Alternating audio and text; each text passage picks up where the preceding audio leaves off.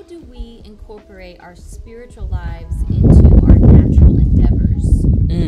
That's a good question. A lot of times in different belief systems, there's this idea of like we're a spiritual being having a human experience or something of that nature, where it's like when you keep your spirit kind of first, it keeps everything else in perspective. For me, in my beliefs, I'm always trying to access wisdom. Like my faith and the way I believe causes me to anticipate I can make wise decisions that lead to unbelievable futures for me, for the people I love, for the people I'm serving.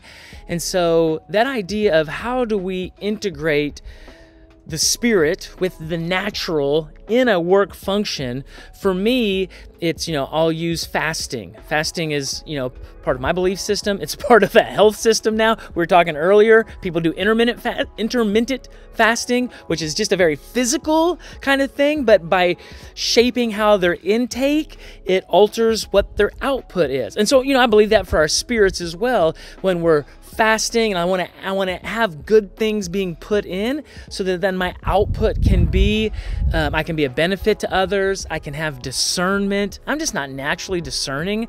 I have decent judgment, but I can have poor judgment. So I think, how do I let myself kind of be led by the Spirit, if you will, in making decisions, in choosing a course of action, in responding to a situation? And again, whatever your belief system is, there's an access that is intuitive, that is, sometimes people say, I got a gut check.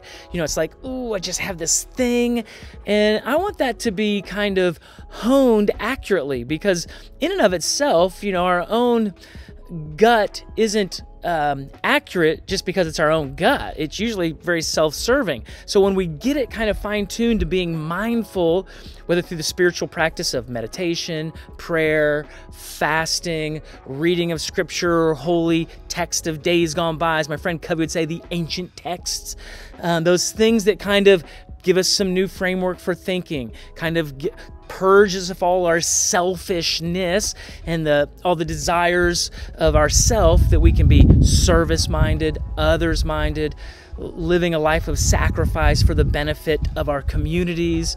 Those all are really great business principles. The further we go, and our society the last couple decades has been all about how does your business serve communities? What is the benefit you bring to the society you live in? And those are all spiritually rooted principles. Service, at least that's how I envision or how I think of my spiritual life. It's for the benefit of others. So, I think in our work life, being thoughtful of how we're fine-tuning our spirit is really essential for us making great decisions for our business futures. So that's just an idea and a way that I process it. So I'd love to hear yours.